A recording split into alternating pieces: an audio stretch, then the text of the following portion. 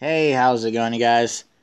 It is SpyDeco64 back here again with another NASCAR Authentics review slash rant. This is on a car that I saw, one in person, and Lionel decided just screw it, screw the Diecast fans. We don't care about them. Well, I'm pretty sure Lionel does care, but Lionel is just terrible. But anyways, so obviously, I'm reviewing Mark Truex Jr.'s Auto Club win. It comes right here with the race winner sticker and stuff. So now on to the rant. Now look at this and tell me what's the big deal with this car? Well, what's this? What's this black? What's this plain black thingy going across? Right here. What's this plain thing here? What is that? What is that? Now, if you guys would know that right here, there will be a 5-hour energy logo and stuff like that, and there will be one right here. But you guys don't know, apparently 5-hour energy and also Monster Energy or any energy drink sponsors don't want their logos on the cars because they think, oh, the kids, stuff like that. Basically, they censored everything. I mean, Jesus, it's not like a male body part or anything like that. I mean, seriously. Seriously. But anyways, and the fact is that Lionel, I don't understand whose bright idea was there to put this car out in the NASCAR Authentics. I mean, if it has a 5-hour energy logo, then don't put it. Don't put it. You could easily put another car in this wave. Like, I don't know. What's another car you could have put? Chase Elliott's race win version? Or maybe a Kyle Busch race win version? Or someone else? Lionel, you can't make a Mark Truex Jr. car because, one, 5-hour energy or any other sponsor, they can't put it out because energy drink logo, we can't put that on our race cars. Which explains freaking why on every single NASCAR diecast that I have, there is no single Monster Energy logos on any of the cars. None of them have it. Including the Kurt Busch cars.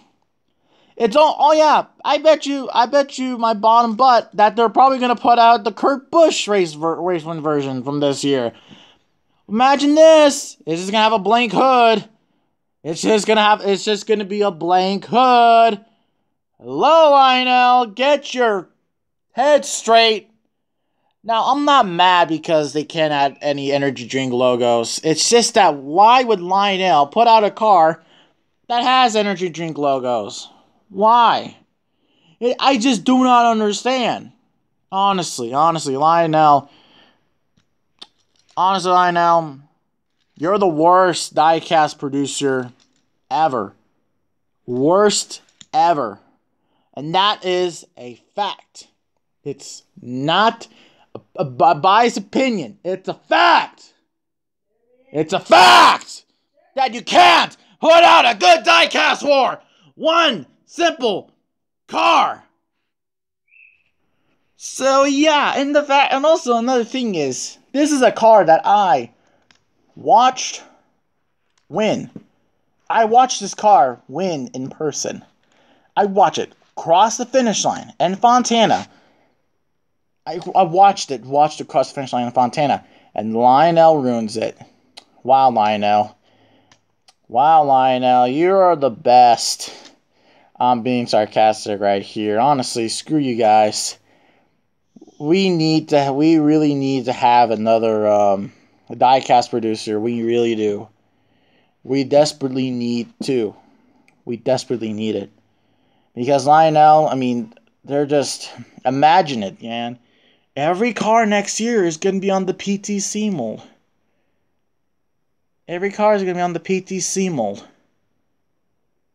And yeah, just to point a couple things out about the car, it's basically the same thing, like the normal car and stuff. You know, I mean, it has confetti. You know, there's also contingency sponsors, Denver Mattress and Furniture Row. I almost said Front Row. But yeah, just plain, yeah, just a car with a bunch of Bass Pro Shops logo, and it basically looks unsponsored. Now, just to point out, guys, I will be putting 5R. I will attempt to put 5R logos right there because Lionel can't freaking do it.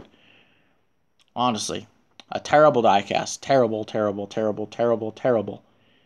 Lionel, just I want you gone. I honestly don't care anymore about you guys, unless you guys can improve.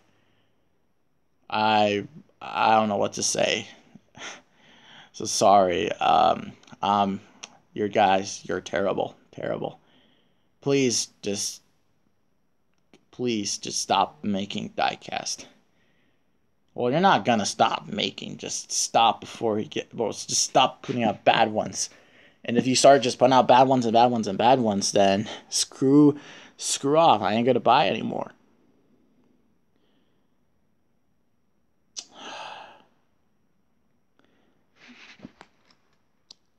At least the 124 scale cars are good. End of rant.